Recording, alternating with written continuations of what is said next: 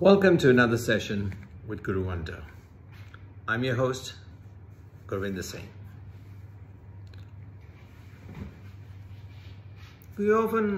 A question always arises, should the leader lead from the front or should the leader lead from behind?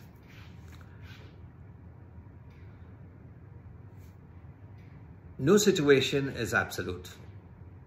Situations are dynamic, resources are changing all the time, situations warrant different approaches. But generally speaking, what does the leader do? Leader actually leads people, providing the resources to achieve a particular objective in a particular way which they have strategized, and get and motivate their team to do so. They select the challenge, they find the right resources and motivate their people. Very often the leader leading from the front gets disengaged from the army. What he or she is thinking, planning, strategizing, how the plan fits in together, what are their goals, what are their milestones. A leader from the front, disengaged from the army, is no leader at all. He's just ahead of his army, but he's not leading because they're really not following. They're just sort of like wandering through. So the first thing that a leader does is actually leading from the front, infects the next rank of people and his army or her army on what is to be done, how it has to be done, who will do what, how the responsibilities are going to be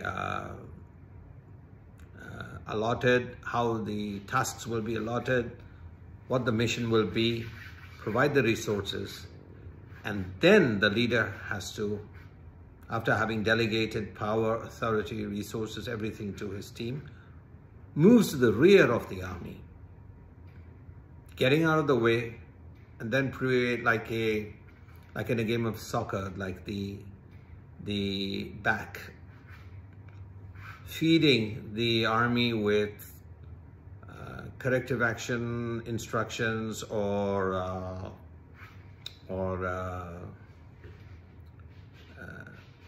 helping them with any kind of assistance that they need from a place in which the leader is not in the heat of the war or the action. So I think that leaders should be in the initial phases, in the formative stages, in the strategizing phase, they should be in the front. Having done that, created a team which share the vision, where share the plan, move back, and then support. Sometimes people just appoint a management team, but do not brief them, do not motivate them, do not guide them.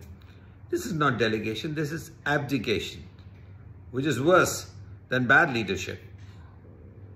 So having delegated, the leader moves to the back and provides the necessary support. So in the initial phases, the leader should lead from the front, and in the latter stages, from the rear. One of the advantages is once a project or a team is working on a project and they're moving and they are gaining momentum and traction and they're moving well, the leader actually has time to look at innovation, new projects, new ventures in a sort of stress-free kind of a manner, and the quality of those decisions is also great, which ensures the success of the new next project. More important, should for some reason the leader be incapacitated, the army and its objectives and its target will continue and achieve whatever their goals are. The probability of achieving that is very much higher. I'm reminded of a quote by Lao Tzu. Lao Tzu was this Chinese philosopher. 6th century BC philosopher. And he says, which type of leader is the best? The highest type of leader is the one whose existence the people are barely aware of. Next comes the leader whom they love and praise. Next comes the leader whom they fear. Next comes the one whom they despise and defy. The good leader speaks little and keeps himself in the background. When his task is complete and all things have been completed and the objectives been achieved, all the people will say, we achieved it ourselves. I hope you found this video useful. If you did, please do press the like and share button and subscribe to my channel. Until I see you again, I wish you all the very best and look forward to seeing you again shortly. Thank you.